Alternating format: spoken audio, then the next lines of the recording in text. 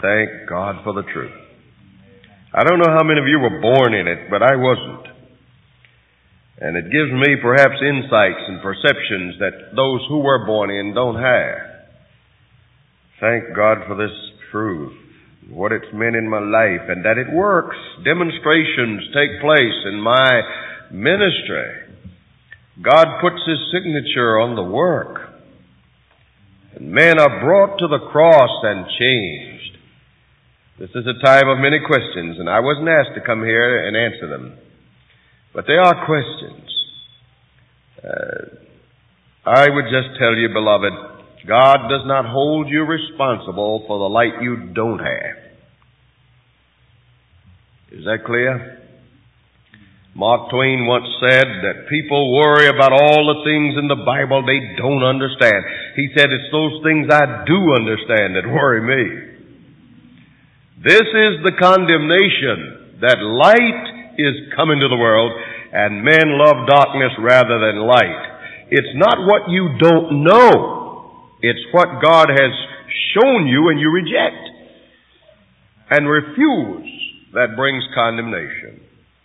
Please, let's get a different concept of God and Christ and the Holy Spirit.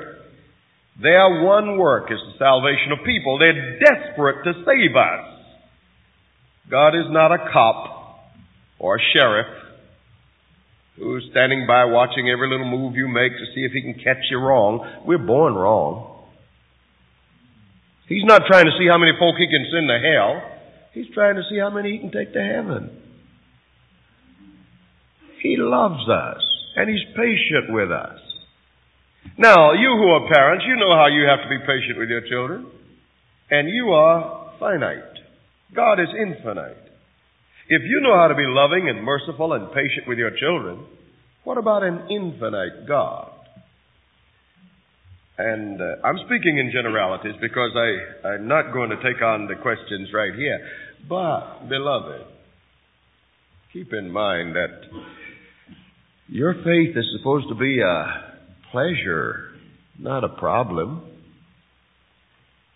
It's supposed to be a blessing to you and not a burden. We're supposed to find happiness. Isn't that what Jesus said in the Beatitudes? Happiness in Christ. And that comes, what is happiness? It's a state of graceful aptitude, a freedom from guilt, freedom from agitating passions, freedom from the dread of past transgressions. And when we experience this in Christ, we have peace with Him. You know, when this fellow was healed and his eyes were opened and the Pharisees were trying to create all kinds of questions and problems, finally the parents said, well, he's grown, ask him. And when they went to him, he said, I don't know. And they said, well, what about so-and-so? I don't know. What about so-and-so? I don't know. You don't know. He said, but this I do know, whereas I was blind, now I see. Experience. I know that He changed my life. I can't answer all these theological conundrums, but this I know. This is the Lord's church, and I'm in it by His grace, and He has changed me. A black Muslim accosted me, and he wanted to argue. Many love to argue. And my reference is, my authority is the Bible. Well, he rejected that, so I have no answers that he will accept. Finally, I said to him, all right, I tell you what, I'm going to ask you a question, and if you answer it, I'll talk with you. Okay, he said, what's your question? I said, why am I not what I was? If there's nothing to all this that I believe, what changed me? What happened to me? And his mouth flew open. That's the miracle of salvation, and somebody has to answer that before I throw it away. It works. The truth works. And you may be as holy as you will to be through Christ and His righteousness without ever being fanatical. Ellen White tells us that fanaticism dishonors the Lord. It makes the truth unattractive. And many who get all hung up and have these problems, if you will notice, are unattractive to lost men. They don't win anybody. This is not my message. I'm just giving you a few things to think about, and I'm doing it kindly. The folk who are hung up in these things don't win anybody. They take people out. The folk that are bringing in to the fold the lost sheep are the folk who are just settled in the faith and love Jesus, and then they go out to see if the gospel works by faith. May God bless you. It's been a pleasure to be with you. And may you be happy in Him. And if you've got all kinds of agitating passions and strains and tensions, lean more fully on the bosom of our Lord. The business of experience is so important. What you know, God deals with you that way. He doesn't expect all of you to know what Elder Purdy knows. He judges you not for what Elder Purdy knows, but for what He's imparted to you, what you know. I have a burden, so I'm going to do this. I want you to use your imagination now, and I'm going to draw a line right here. You see my line? All who see my line, say amen. All right. This line is called perfection. What's it called? Perfection. Now watch this very carefully. This is perfection right here. Now, here's the pastor. He's not up there yet. He's here. And here I am right there. And here is the deacon and the local elder. But way down there is a sinner who just last week gave his heart to the Lord. Long way for perfection. Now, I'm going to quote Ellen White. I should have had the quotation here. This is almost verbatim. When it's in the heart to do God's will, and efforts are made in that direction, God accepts this as man's best service and makes up for his deficiency through the merits of Christ. Now, there's a fellow way down there, and here's the pastor almost to perfection. But perfection is here. None of us is there, and yet we are all there. Because God looks at that fellow way down there, and this one here, and this one here, and this one here, and this one here, and He accepts all of them as His children, and their faithfulness as their best service, and then whatever they lack in reaching the line, He makes up for, so that that fellow is already there. And the pastor is already there. And you, with your bumbling and fumbling, He takes you right there. Through Christ. His merits. You will never be perfect. You will be reckoned perfect through Christ's righteousness. So relax. Don't be apathetic. Relax. And stop worrying all the time about things that aren't that important. And put yourself in the Lord's hands, and remember He deals with you according to your experience. What you've known, what you've had opportunity to know, what He has revealed, and your reaction to all that. Your willingness to accept by faith His love. I'd better get to today's message. Before I do, somebody asked the pastor to sing. Well, somebody asked me to sing too.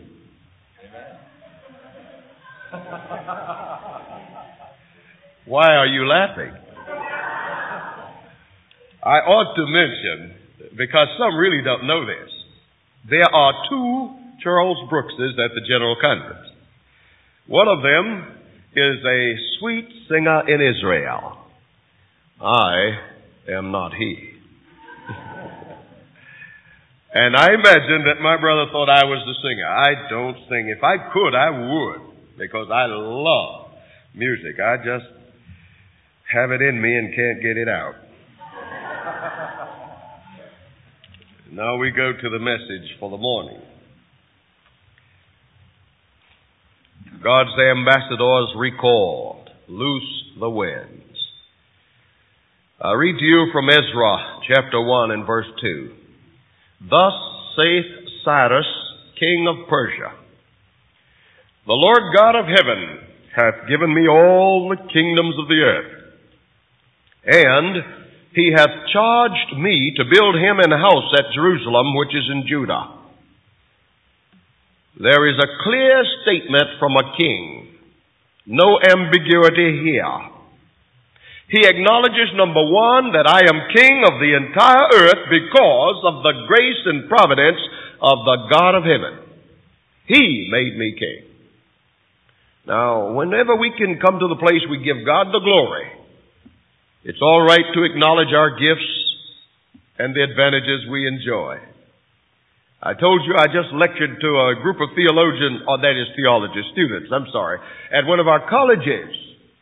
And I pointed out that false humility dishonors God. We've got lots of people who are always talking about what they can't do. There are some things you can do, for God has given to every man a talent. And when we become falsely humble about it, then we don't glorify God with it. It's all right to acknowledge your gifts as long as you glorify God, as long as you thank God, and as long as you also understand there are lots of gifts you don't have, like singing. See? This king was king of all the earth, and in a clear statement that might reach out to his enemies, he said, the God of heaven hath given me all the kingdoms of the earth. But then there was something else. Remember, I told you yesterday, with every privilege comes responsibility. He gave me the kingdoms, and he hath charged me to build him an house at Jerusalem. In chapter 6 and verse 3, the Bible says, in the first year of the reign of Cyrus, he issued a decree, let the house be builded, and let the foundations be strongly laid. I like people who understand God's will and then get at it. And they do it with a sense of its preeminence. He waited only a little while when he understood God's will. The Bible says in the first year of his reign, he put this first. He didn't wait until he had secured all of his boundaries and built up his own treasury and built a new palace over here and a one for the summer out in the mountains. No, sir. When he got to be king, first order of business was to do God's work. And it ought to be that way with us. And everything else is secondary. The Bible says that we ought not worry about all these temporal things, but seek ye first the kingdom of God and his righteousness, and then all these things will be added unto you. So this man decided, I am king now. This is my first year. I'm going to put first things first. So he issued a decree that the house should be builded and the foundation strongly laid. And he believed that in doing this, he would not only fulfill the will of God, but bring his kingdom, his fortunes, and his army under the conduct of divine providence. So he moved forward in faith. Now Daniel had been over there all through this period of Babylonian captivity, and Daniel's desire was to see the prophecies of Jeremiah, his fellow prophet, fulfilled. For Jeremiah had said 70 years the Jews would be in bondage and couldn't do anything about it. That is an important sentence. For 70 years they would be in bondage and would have no power to do anything about it. But after 70 years, there was a promise that they could return, be repatriated in their own land, and begin again to evangelize the world for God, having built the temple to God's glory. Now, ladies and gentlemen, one reason Babylon had to fall was Babylon had no disposition to repatriate these Jews. They were living by the sweat of their brows and were not going to turn them loose. So Babylon was now standing in the way of God. And on the night of Belshazzar's feast, he simply confirmed his recalcitrance and his intractability by calling for the vessels from the Lord's house and profaning them. Listen, when men get in God's way, he can remove them. When nations stand in God's way, God can humble them. Well, you know the story of how the Medes and the Persians marched under the walls of Babylon and overthrew the city and the kingdom that night. The chief of staff, head of the defense department, was a man named Cyrus, mentioned hundreds of years before he was born. You read that in Isaiah 44:28 and Isaiah 46 verses 1 and 5. God named him long before he was ever born as the one he would use as a scourge to chastise Babylon and to overthrow this power. Now the 70 years are up, and God tells Cyrus, issue a decree. Let my people go. Let these Jews go home. But do you know what? A rather curious thing took place. These Jews, who were slaves, were now granted their freedom by regal decree. The top man said, you may go. And do you know what? They were reluctant to leave. Now that's a strange thing. My people were slaves in America. An Emancipation Proclamation was signed in 1863. A bloody battle was fought, and in 1865 it was accomplished. Suppose my people had said, no, we want to be slaves. I would be ashamed rather than proud of my forebears if they had had an attitude like that. Well, now, try to imagine what it must have been like when the king sticks his neck out and does a strange thing. After all, he had defeated other rulers, and all of them, now humbled and subjugated, were watching him with critical eye. And yet the top man says to all of these Jews, I'm setting you free. Not only that, but I'm going to give you gold and silver from my own treasure and from the captured booty of war. I'm going to turn over gold and silver to you. I'm going to give you the wealth necessary to rebuild God's house. Now you are free. Go home and do God's work. Now, having expressed and evinced this marvelous magnanimity, the king is rebuffed and repelled and insulted by these Jews who wouldn't leave.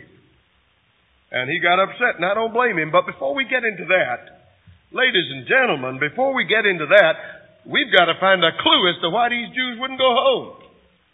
I think I found one in Ezra chapter 2. The Bible says 42,360 did decide to go, and they had, these who were leaving, 43,260, 360, they had 7,357 maids and servants. Slaves had slaves. In other words, these Jews had been over in Babylon, had gotten accustomed to slavery, had found a way to acquire property, were getting along so well they forgot what they were, slaves. And it is so even today. Now, I kid you not, and I don't want to be misunderstood, but there are amongst us today some of our people who are living so well, and they have so much going for them, and their business is expanding to the extent that they are forgetting where they are. They are forgetting their pilgrim complex. They are thinking of themselves as permanent residents down here, and they don't care whether the Lord comes or not soon. They are living too well. That's why the time of trouble will come. And eventually, in this church, some are going to face the awesome temptation of having to walk out of their doors and leave the freezer stocked and the stereo on the shelf and the color TV in the den and not even lock the door, but take off from there to the mountains to wait on Jesus, having only the promise of bread and water. And a lot of folk not going to be able to do that. And they're going to switch sides. The problem is these people have become affluent, slaves, but slaves nevertheless, reluctant to leave. In the day of God's power, they prove unwilling. Prophets and Kings, page 572. Daniel was annoyed with this. And immediately Daniel went into prayer, and Daniel fasted for 3 weeks, praying and fasting and pleading with God that somehow his people would be moved and that his people would understand the necessity of accepting the freedom God had now granted through his providence. Daniel fasted and prayed. Not only did Daniel become mightily affected by this attitude, but the complacency of the Jews also affected Cyrus. He had been most generous in his plan, and now he is tempted to give it all up. He is annoyed with these Jews, fed up, if you please.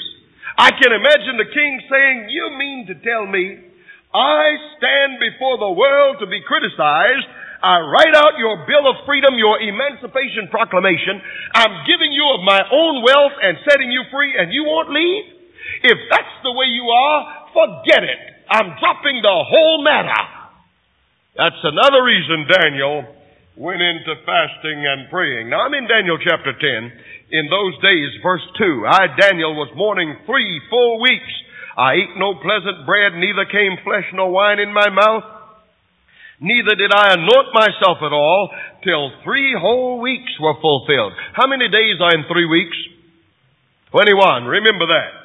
Now, while Daniel is praying, and thank God for the power of prayer. While Daniel was praying, God sent an angel, Gabriel. There are a lot of names in the Bible that end in L. Samuel, Daniel, Gabriel, Joel. The end of that word is a contraction of Elohim, the name of God. Gabriel means God's angel. God's special angel. There are many times in the Bible where Ellen White says God sent Gabriel, not some underling out there, but his special angel to take care of business on earth. So Gabriel comes down and visits the palace of Cyrus and tries to deal with him to keep him in his generous and magnanimous spirit until God can get the Jews moving. But Cyrus himself has now become recalcitrant and stubborn. And do you know what? Gabriel could not get the job done. I therefore read verse 13. But the prince of the kingdom of Persia withstood me 21 days. You see it? Daniel prayed and fasted for 3 weeks, 21 days. Gabriel said, while you were praying, Daniel, God sent me and I was dealing with the mind of Cyrus. But he withstood me 21 days. The whole time you were praying, the whole time I was working, this man Cyrus refused to budge. But let me read on. Verse 13.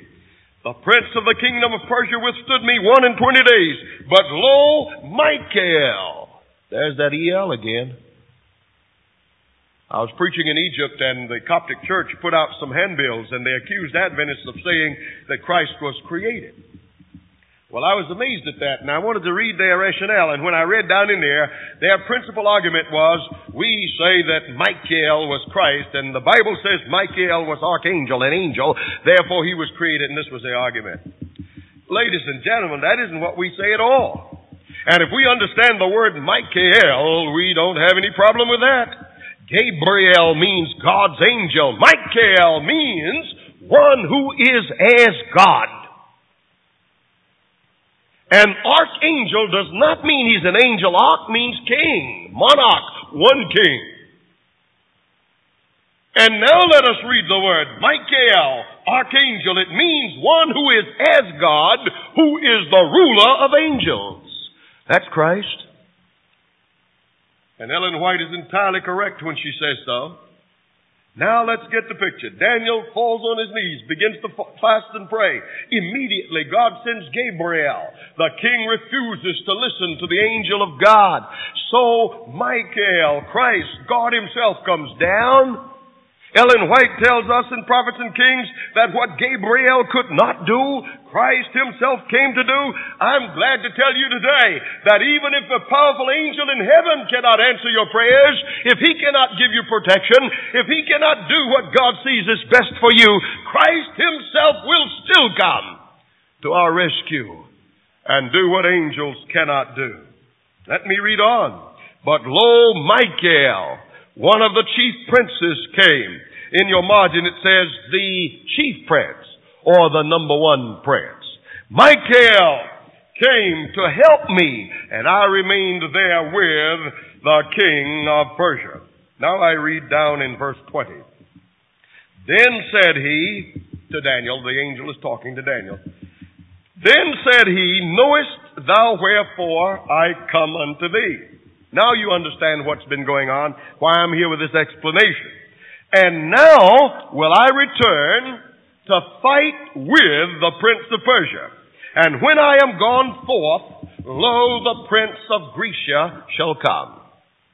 Ladies and gentlemen, here is a mighty thing to consider, and really the crux of my message this morning. Gabriel said, I was dealing with Cyrus and he refused me. But lo, Michael, the ruler, the leader, one who is as God, that's Christ of the Old Testament, he came. And when he came, Cyrus came into line. Then Michael went back to heaven. I have come to make an explanation to you. And when I leave you, I'm not going back to heaven. I'm going to fight with, not against. I am going to fight with the prince of Persia. But when I'm gone forth, when I fly away, when I leave, lo, the prince of Grecia shall come. And you who have studied Daniel 2 know that when Medes and the Persians fell, Greece ruled the world. Alexander the Great defeated the last vestige of Median authority at Arbela, and the Greeks rule the world. Gabriel is saying, I am assigned to support Cyrus, to see that he and his kingdom flourish, that they are successful in battle, that they are not defeated, and I will be there until I am called away. I am God's ambassador, and until God calls me home, I will be there to support Cyrus. But when I am called home, destruction and devastation and desolation will come, and Greece will rule the world. I say that is a mighty thing to consider. As long as Persia cooperated with God, really, if you get this, I could close the meeting. As long as Persia cooperated with God, and did not interpose herself and interfere with God's will, as long as Persia did not dishonor God, as long as Persia didn't get in God's way, God blessed Persia. God stood by Persia. But when she turned wholly away from God and gave no further consideration to His will, lo, Greece conquered the Medes and the Persians, and the scepter was passed on to another. Let's look at a bit of history. When the Medes and Persians took over world rulership, Cyrus was not the king. I've already told you he was the leading general. The king was Darius, the man who suffered so on the night that poor Daniel was thrown into the lion's den. But after his death, Cyrus became king of the entire world. The leading general assumed the throne. He was next to rule after Darius, and he ruled for 7 years. After that, he was followed by his son, Cambyses, the Ahasuerus of Ezra chapter 4.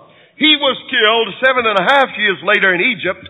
Then came an Artaxerxes, an impostor known as Smyrtus. He is the fellow that you read about in Ezra chapter 4, who accepted letters from the enemies of Israel and stopped God's work on the temple. Would you like to know how long he lasted? 7 months. When you get in God's way, He can remove you. After he was gone, God raised up 2 prophets to try to get these Jews moving.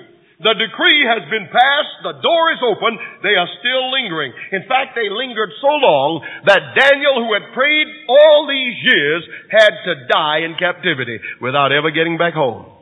God then raises up two prophets, Haggai and Zechariah. You remember Haggai said to those Jews, you live in your sealed houses in bondage. But their houses were sealed, which meant they had the touch of luxury. Haggai said, you live in your sealed houses. You've got money. You've got your carpets, your Persian rugs. You've got all the accoutrements of convenience. You are living here like kings in slavery, while God's house lies in waste. Therefore, God's going to blow on your prosperity. You'll put it in a bag with holes. Don't miss these lessons, beloved. I'm not going to take time to comment on all of them, but let's not miss it. Ellen White says, when we are too busy with houses and lands to give God consideration, God will give us time by removing some of our houses and lands. And He does it for our sake. These prophets began to preach. Then God raised up another Xerxes, Ahasuerus, of the book of Esther. An entire book is written about his reign. Now, let me show you something. You remember a fellow by the name of Haman? He came along here. He believed in genocide of the Jews. He didn't like the way the Jews were being treated. All these concessions made to them, already free from slavery, treasure from the king's house going with them back to Jerusalem. He decided, if I can exert my influence and build a gallows and we can get rid of the whole outfit, the world will be better off. And he got as far as building the gallows. But you know how the fortunes changed when Esther went in under the king? Mordecai was her counselor. She went in and said, if I perish, I perish. God has called me to the kingdom for such a time as this. Well, you might wonder, why did God let the Jews go through this period of fear and anxiety? The Spirit of prophecy tells us exactly why. Ellen White says, God was trying to make those Jews uncomfortable so they would understand that their stay over there was tenuous and that they would get out of there. God was trying to make them homesick for Jerusalem. And the reason the time of trouble is coming upon the church is the same as that. God is not a sadist. Human nature demands discipline, and therefore that time of trouble will come to make God's people homesick for heaven so that we'll put the primary work first and everything else will be secondary. So that we will get busy to see to it that men everywhere know the saving truth. That's why God allows affliction and persecution to come on His church. For the same reason He let Haman get away with what he did for a while, to try to get those Jews unsettled and dislodged and out of Babylon. That's why it's going to come again. Then after this fella passed off, there came another king with a third decree. You know about that, don't you? And his name again was Artaxerxes. He is called in history Artaxerxes Longimanus. And this time God got the people moving under two more preachers, Ezra and Nehemiah. The Persian kingdom had been strong because they had not interfered with God's work. Indeed, they had supported God's work. But after Ezra and Nehemiah and the rebuilding of the temple and its wall, then the kingdom of the Medes and Persians weakened. They turned away from God, returned to gross heathenism and gross insensibility to God's will and the standards of Scripture. And when the Medes and Persians turned away from God, God called His angel home. And when that angel left, Greece moved in on the stage of action, defeated the Medes and Persians, and the history of this second empire was written and finished. When these angels depart, destruction follows. Haskell said these words, when that nation ceased to help forward the people upon whom God was still bestowing light, it is lost sight of by the divine historian. There is a lesson for us to learn today. I will fight with the Prince of Persia, but when I leave, Greece will rule the world. With that historical background, I now want to quickly go to three other entities, and I will not take as much time. The first section was foundational. I invite you now to look at our own country, the United States of America. God had kept this rich and beautiful land hidden during the Dark Ages, when persecution had saturated the soil of Europe with human blood, and when the nations of Europe were intimidated by the Inquisition, and when it seemed the last vestige of the Christian faith would be stamped out by the apostasy, the Bible had prophesied the earth would help the woman and open her mouth and swallow up the flood. And so in 1492, God used a Catholic by the name of Christopher Columbus. His flagship was the St. Mary or the Santa Maria. And God allowed him to come across the ocean. He didn't even know where he was going. He thought he was headed to India. He didn't know that he was under the providence of God. And in 1492, Christopher Columbus discovered what God already knew, that there was a land here, rich and bountiful. A land here where a new nation could arise. A land here where men could come from all over the world and worship God according to the dictates of their own consciences. And so Ellen White says God founded America and gave her a Protestant and Republican form of government. In the light of recent events, I better pause and tell you Republican does not mean Republican Party. God is not a Republican or a Democrat. God is a beneficent autocrat. Might do well for us to contemplate that. What does it mean then when it says He gave this country a Republican form of government? The word means representative. In other words, a government of the people, by the people, and for the people. God did that. We give credit to the patriots. God used them. But God established this nation. And in the words of the patriotic hymn, America, America, God shed His grace on thee and crowned thy good with brotherhood from sea to shining sea. Ladies and gentlemen, God has been good to America. The only time this land has been saturated with blood was when God Himself moved to remove the reproach of slavery from our land. Otherwise, no foreign armies have decimated our people. No foreign bombs have incinerated our cities and our women and our children. God has blessed America.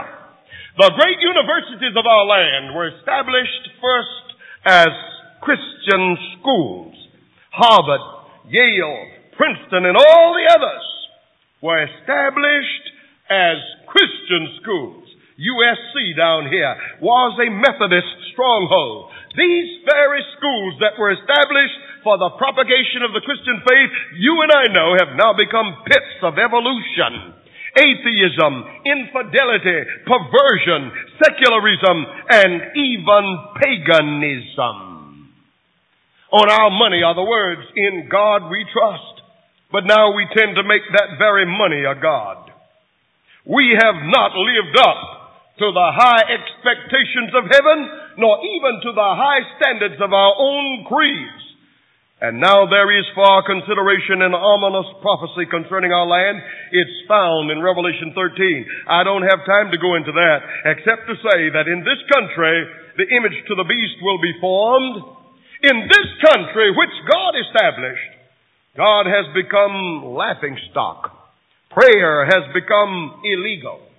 A kind of moral madness is sweeping across this land. During the last presidential campaign, Governor Brown of your state attended a gay rights convention in Washington, D.C., and promised all those people that if he were elected president, they would have his full support. When Mr. Kennedy heard about it, he sent a representative. And when Mr. Carter, the born-again Baptist, heard that this was happening, he sent a representative at taxpayers' expense to sing "We Shall Overcome" with homosexuals. Look out, America. Look out, America. We've become a land of pleasure, of permissiveness, of drug addiction, of perversion. We've become a land of corrupt politics, of Watergates and abscams, we are turning away from God. Gabriel said, I will fight for you, but when I go forth, look out. Ellen White says, our nation will be humbled.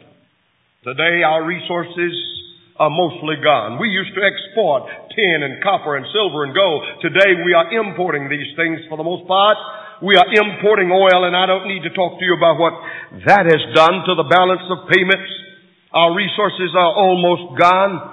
But that isn't so serious as this statement from the Spirit of prophecy that the Spirit of God is gradually being withdrawn. We will be humbled. And we were humbled recently when a little old nation that was no more than a grasshopper to the awesome might of America held our hostages. And more serious than the 52 imprisoned there was the state of mind that a little country could handle a big country and kick them around. Humbled. All of a sudden there's a large group that says we've got to recover past glory. They call themselves the moral majority. Are you listening to me? And they are saying we are going to affect through politics what God never intended that politics should do. We're going to tell 60 million people how to vote. And we're going to elect certain officials.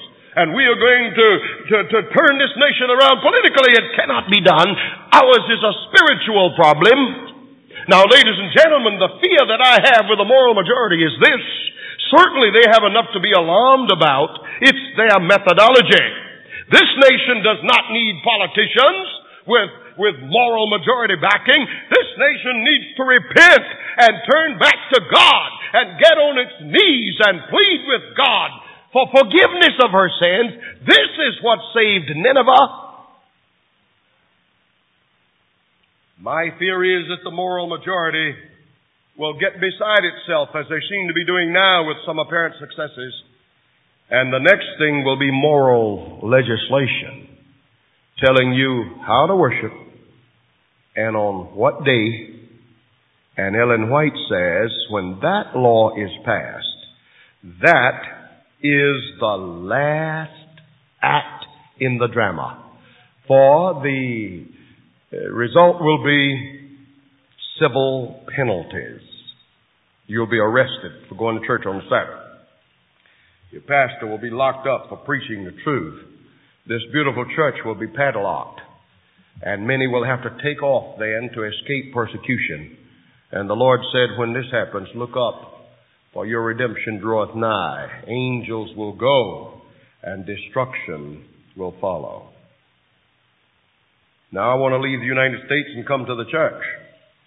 And I'm going to be briefer and briefer, I hope. Beloved, God established this church. Why don't you all say amen? And God doesn't do a thing haphazardly. God gave to the pioneers who were not scholars indeed. God gave to the pioneers a system of truth which will last till Jesus comes. The remnant church with a last message. And I don't know what spirit it is, but then again, yes, I do. That causes people to feel that their highest objective in this church is to fight it. Jesus said when the disciples and he were performing and ministering, and the Pharisees said that he cast out devils by Beelzebub, Jesus said, why, even the devil knows that a house divided against itself cannot stand. Why, even the devil wouldn't use me to cast out devils. Jesus said that. And yet there are some who feel that their highest calling now is to turn against leadership and to criticize the church and to undo the pillows. Now, I've dealt with this a little already, and I'm not going into it in depth now, but I want to remind us again that those pillows are not to be tampered with. The Spirit of prophecy says, woe unto him who shall move a block or stir a pin of these messages that have made us what we are. Ellen White says, it is as certain we have the truth as that God lives. You want to know why I'm so positive? That's the reason why. I believe in the message. Now, God's people are not what they ought to be. And there's some things that have got to be worked out and settled. The shaking time is intended as a crucible refining gold to get rid of the superfluous ones, the disaffected ones, the contentious ones who will not walk by faith. The shaking time is allowed to expunge them and to dislodge them. But while they are leaving, others are coming in by the thousands. The ranks of the Lord will not be diminished. But God is not going to abandon His church. Why must we insist that He does? I would be terribly uncertain of things and terribly unhappy if I walked around with the conviction that God's going to throw His church away. What's it all about? What kind of madness is this? What makes people think that scholarship supersedes inspiration? What on earth causes folk to feel that in order to have the truth, you've either got to be a great intellect, a great scholar, or you've got to follow one of those? Haven't you ever read that the Lord chose fishermen, ordinary men, and then endowed them? Somebody said Ellen White doesn't understand Greek and Hebrew. Neither did Peter and James and John. But on the day of Pentecost, they made out all right because the Holy Ghost came upon them and they spoke in other men's tongues and thousands joined the church. And the evidence that God is with a movement is when thousands join the church, not when they leave. Would you say amen? Oh, beloved, where are we in our thinking? And you don't have to be mad at anybody. Some folk think they got to be mad or upset. No. I want everybody saved. I want the lost sheep that are leaving to come back. Further, Pastor, you're just going to have to pardon me. Further, the spirit of prophecy draws a line over here against extremism. All of you who follow me, raise your hand. Thank you. Now, spirit of prophecy draws a line over here against this kind of extremism. Sometimes when you read the spirit of prophecy, it almost seems that Ellen White is going against her own counsel. Would you like to know why? When she sees folk over here, she has to say something strong to them to drive them back towards center. And then it sounds like she's contradicting what she said over here to keep this crowd from going too far this way. Now watch what I'm showing you. Here is a line against extremism to the right. Here is a line against extremism to the left. But here I am right here. Here's Pastor Purdy right here, and here you are right here. We're not just alike. Say amen. Say something. This is important. Pastor Purdy has some ideas that I don't have. It's all right. He's still within the safety zone, for he has not gone to extremes. I'm over here. I'm still within the safety zone. Amen. We are not a monolithic people. There is room in this church for differences, as long as we avoid extremes. Don't you think that's important? So I can respect the man who is right here. He ought to respect me right here because we're still within the safety zone. We don't have to be just alike. Therefore, I'm not going to be critical of this man over here because he doesn't do every little thing I do. It would be kind of boring if he were like that. And he shouldn't be real critical of me because I don't do everything he does. The only time we're in trouble is when our convictions and opinions violate principles and we step across the boundaries. There are some things God has made clear.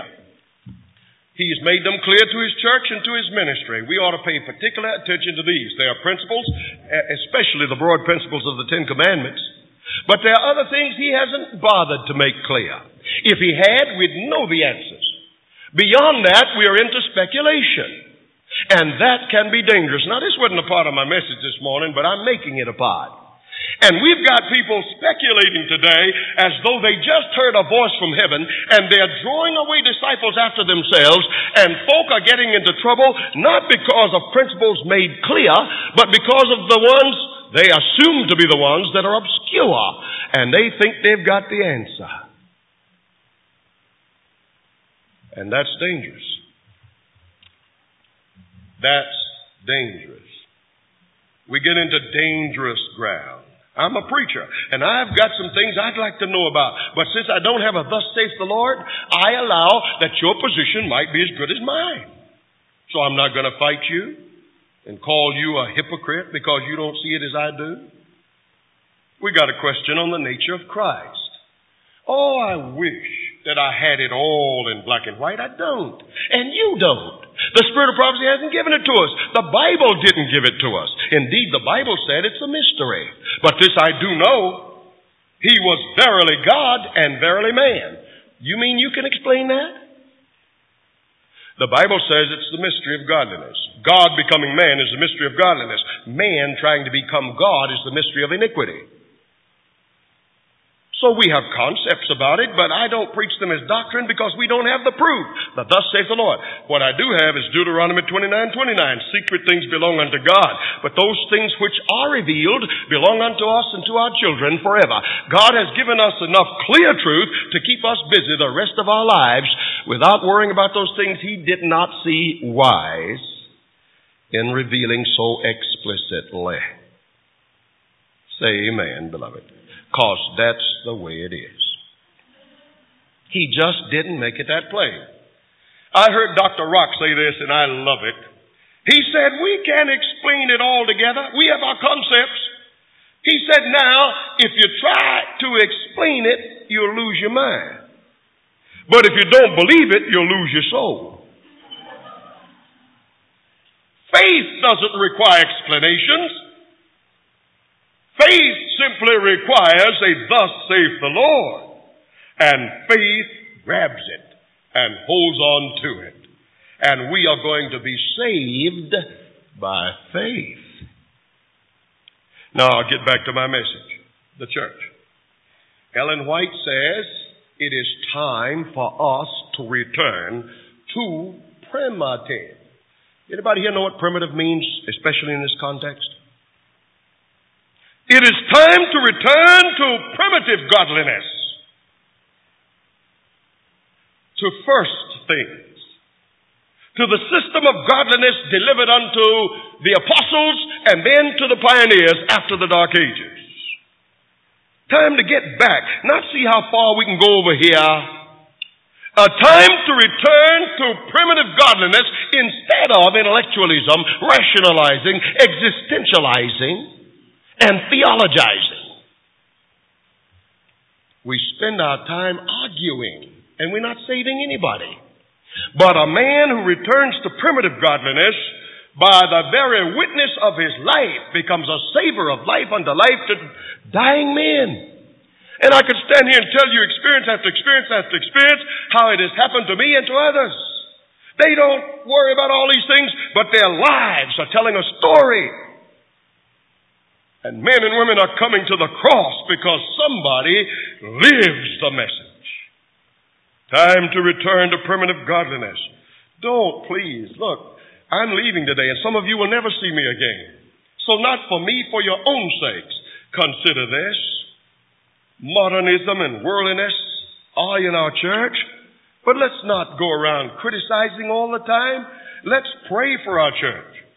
Let's speak a word in due season. Let's live the life ourselves. And I think I might as well tell you this.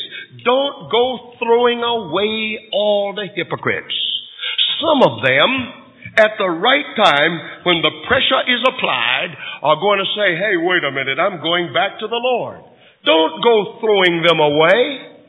Some of the folk you think won't make it will. And some of those you think are ready to sprout wings and grow halos are going to be lost. There was a man over in Ohio who committed a grievous sin and was put out of the church. Now that man had come from an awful background, I happen to know. He had been an awful sinner. And he was in the church for 2 or 3 years, taking part in the service, fell. They put him out. They should have. Within a week, he took his stand and came right back, weeping out his repentance. And they baptized him. And he stayed about 3 more years, and he fell again into adultery. He fell. He did it. They put him out again. Now look, I'm human. I know how I would have felt, and I know how you feel listening to this. They put him out again. And the man was so sick of himself, he was so disgusted with himself, that a trap like that could catch him again. And one day he walked in the church, and when the appeal was made, he walked down front. And the pastor kept making the appeal, never recognized him. And when finally nobody else stood, he just closed the meeting. And when the people were going out, he was standing at the altar. Nobody even talked to him. And it got worse. These Adventists I'm talking about, it got worse. They got to the place they wouldn't call him, wouldn't speak to him, wouldn't shake his hand. He told me, he said, Pastor, I went home one day from work and I got a pistol out of my drawer and laid it on the foot of the bed. And he said, I sat there and a voice was telling me to blow my brains out. And he said, I watched that gun and I watched that telephone.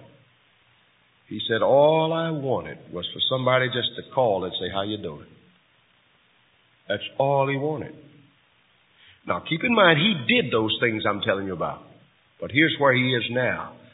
He said, I knew I loved the Lord. I knew I was a rotten sinner. I knew I had messed up. But I knew I still loved the Lord.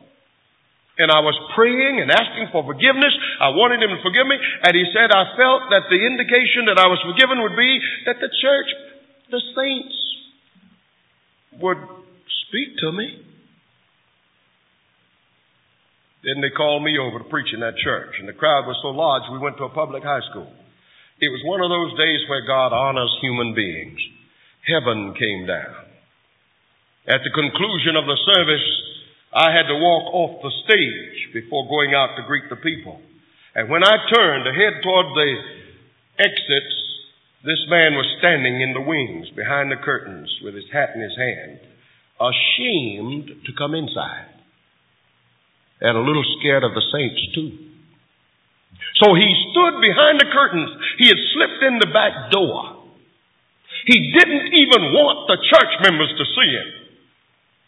And when I turned and started, I was headed straight toward him, and I saw a sight I'll never forget as long as I live.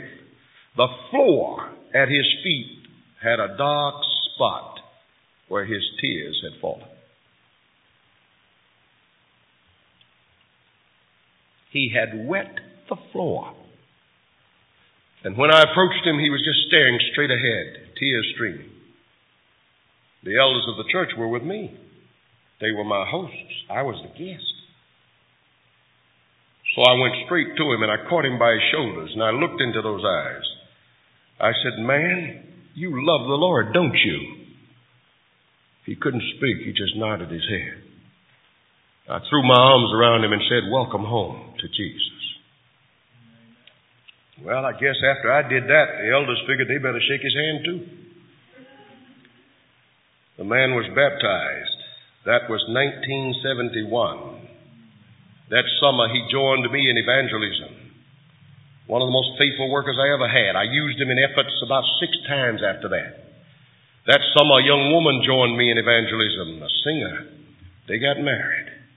Today, the two of them are in the organized work as Bible instructors and together have led hundreds to Christ.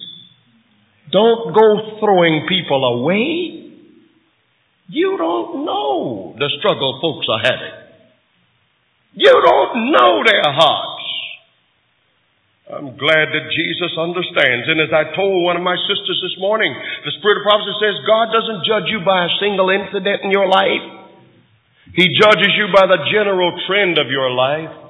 And if that general trend is faithfulness and loving Him and moving up, God judges you as His child, not by every little depression, every little mistake. I'm glad God is not like folks. Time to return to primitive godliness. Time for us to know what we believe.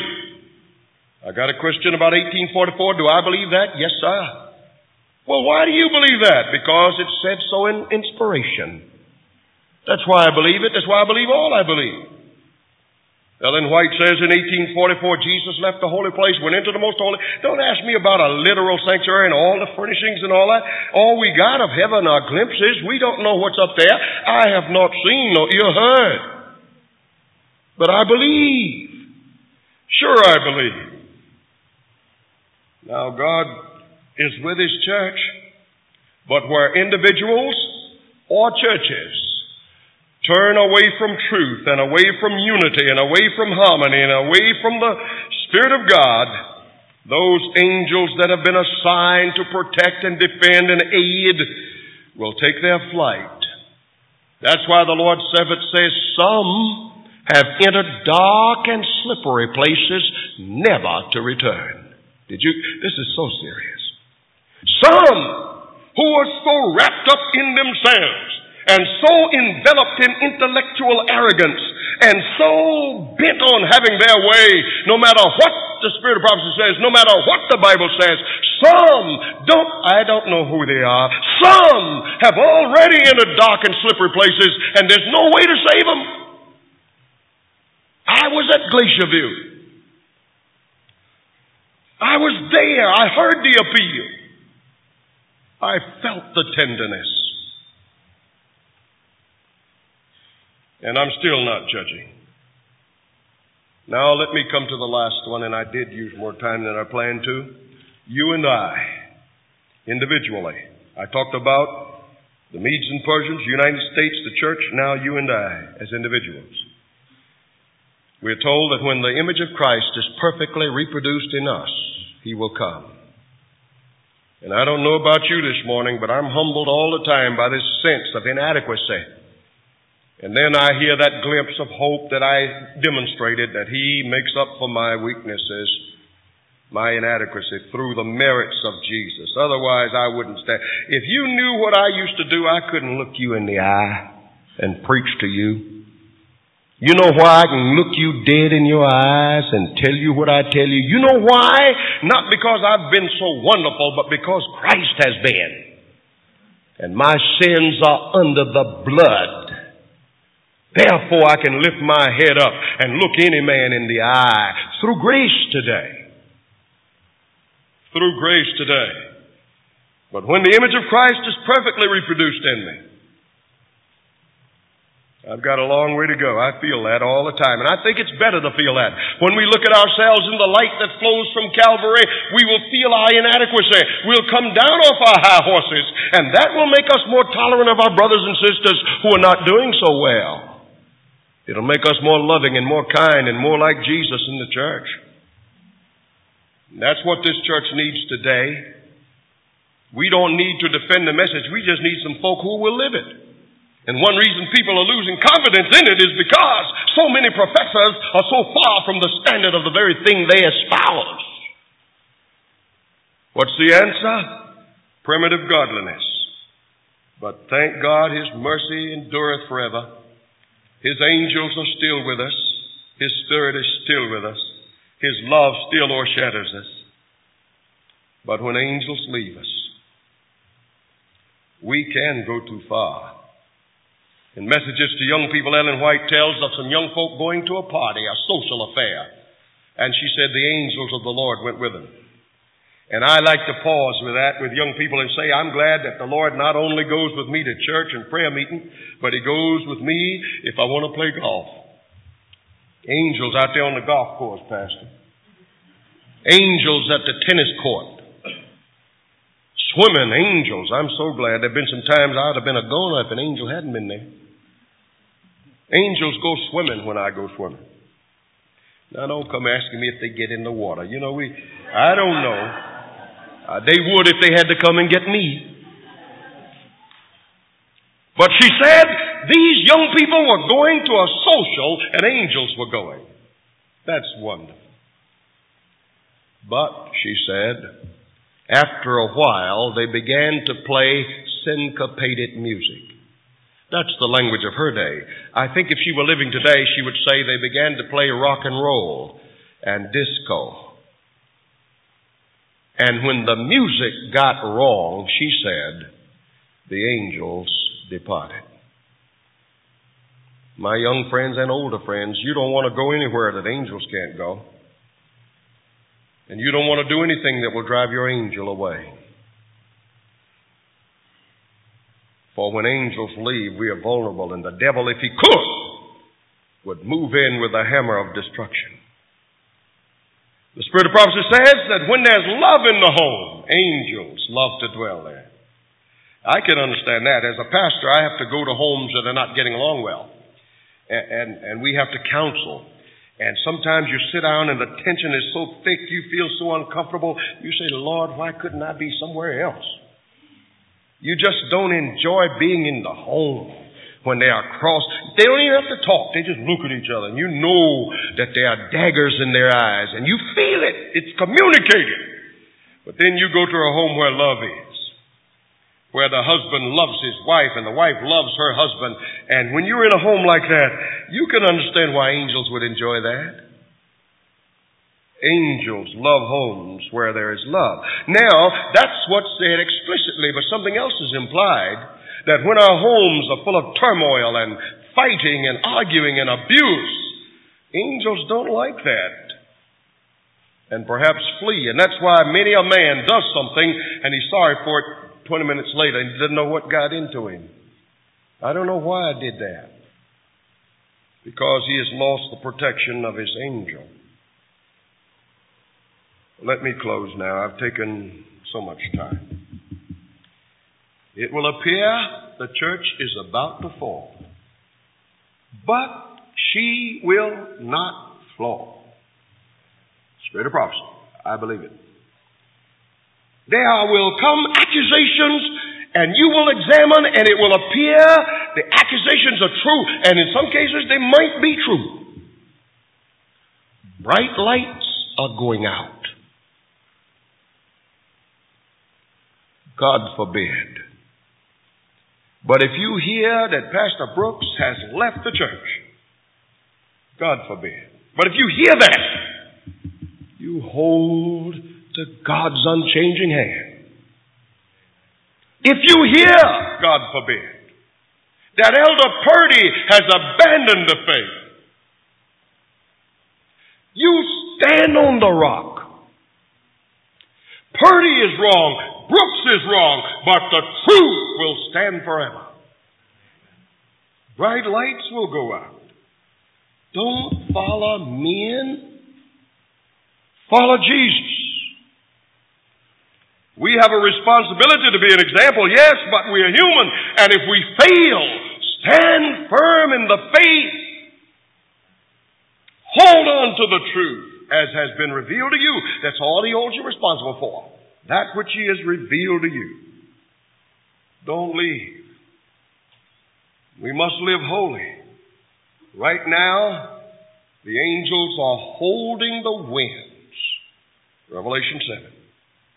But eventually, they will be told to loose the winds. These myriads of angels who keep this world from exploding in Holocaust.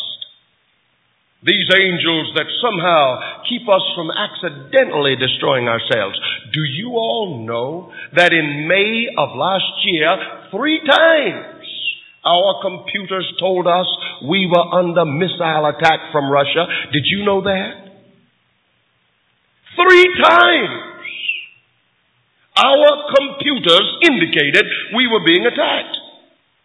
Now the newspaper said, in the case of such an attack, the leaders in Washington and our military leaders have about 3 to 5 minutes to react. In other words, they've got just a little while to get their rockets off. If they don't, we will catch it and Russia will be untouched.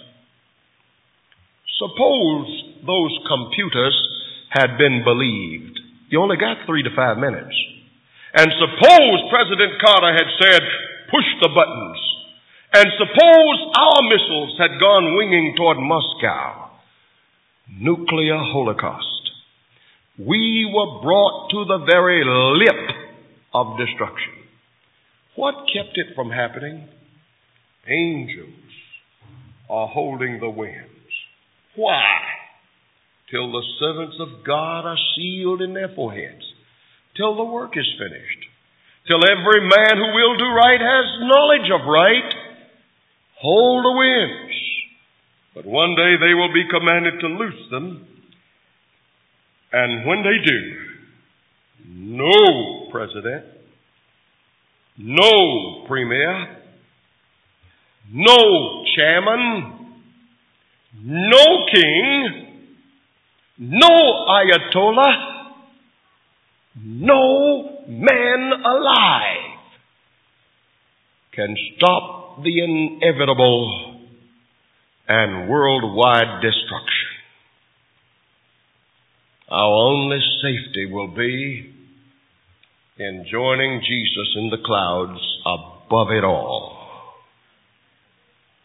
A little boy and his sister were walking one day, and they came to a railroad track, and they decided to see how long they could walk the rails without teetering off. And so they went along for a long ways. Finally, they came to a tunnel. They knew about this tunnel. They knew that the train went in one end and came out the other. They had seen it many times. They also knew that they had blasted a hole just big enough for the train. There's no room for anybody in there. So they stood at the mouth of the tunnel and debated whether to try to walk through the darkness. Oh, that would be fun, said the little girl. The fellow said, I don't know if we should. Suppose a train comes. And they kept going until they rationalized they could do it. Fun, walking in darkness and in danger. Fun. And so they went into the tunnel. And when they were about halfway through, suddenly panic and terror struck their hearts. They felt the ground tremble. They heard the screaming of an onrushing engine. The railroad was singing its message through the darkness. They turned to run, but running in total darkness was not safe, and they stumbled and fell often.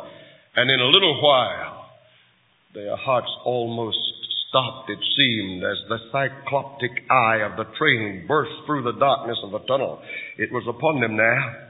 He yelled to his sister to run, but both of them knew they couldn't get out in time, and the walls were cut through the rock just wide enough to let the train through.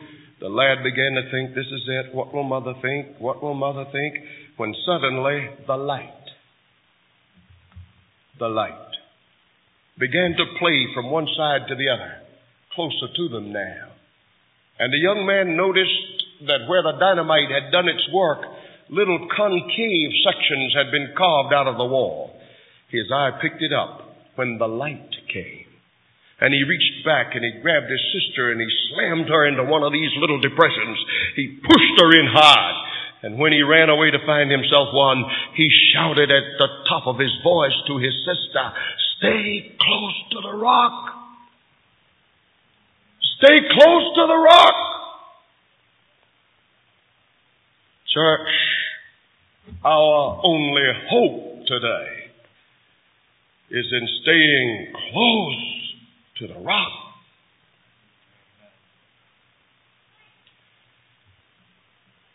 Ahead of us are severe times, but we need not fear. For even after angels have gone, His promise is, "Lo, I am with you always, even to the end of the world. Your bread and water shall be sure. I will hide you under my wings and cover you with my feathers." I want to be with God's people then. Don't you? My last opportunity to have prayer with you. And I want you to pray for me. Let's pray for our church. We're in the tunnel now. Stay close to the rock. If you feel this burden with me this morning and humbly want to beseech the Lord for power and strength to be kept, I ask you to stand and bow your heads and let us pray together. My dear Lord, I want to thank Thee this morning for mercy and grace. We do not deserve the goodness of the Lord. We sin and we fall and we make mistakes.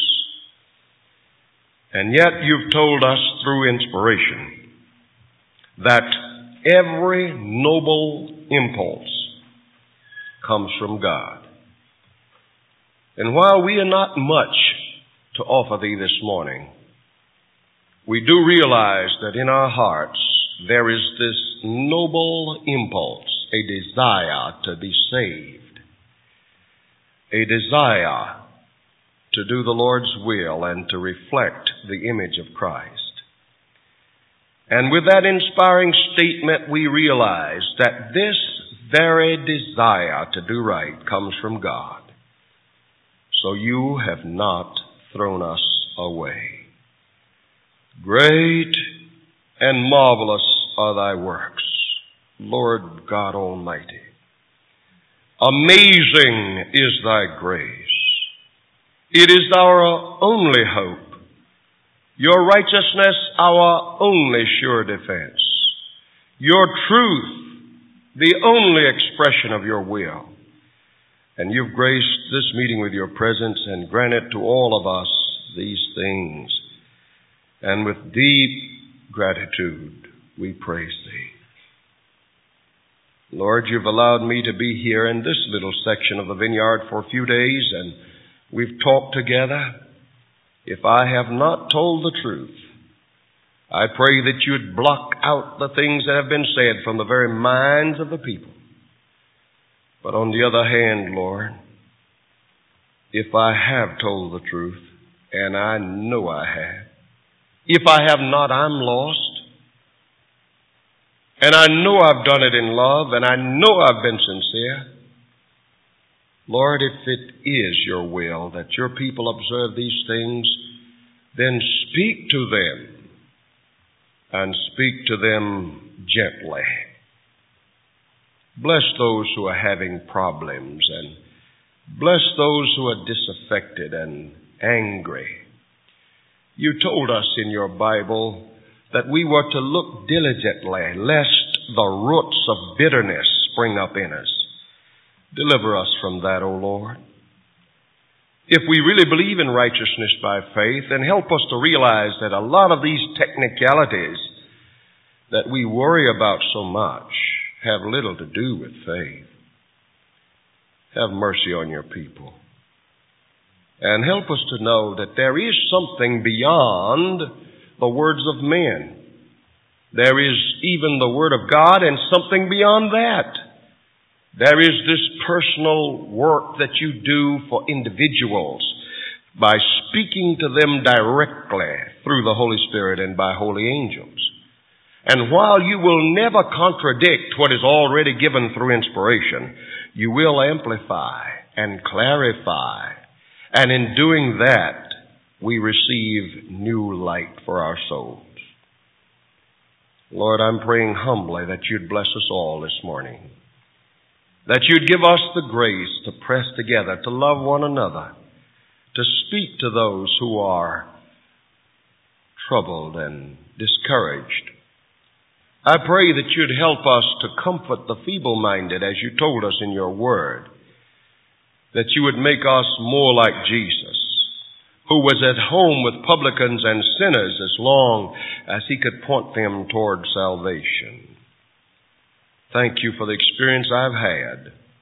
And if good has been done, to God be the glory. And may my tongue cleave to the roof of my mouth if I refuse to praise the Lord. And now we are about to take our leave. Lord, watch between us while we're absent one from another. The Lord watch between me and thee and thy house and my house forever.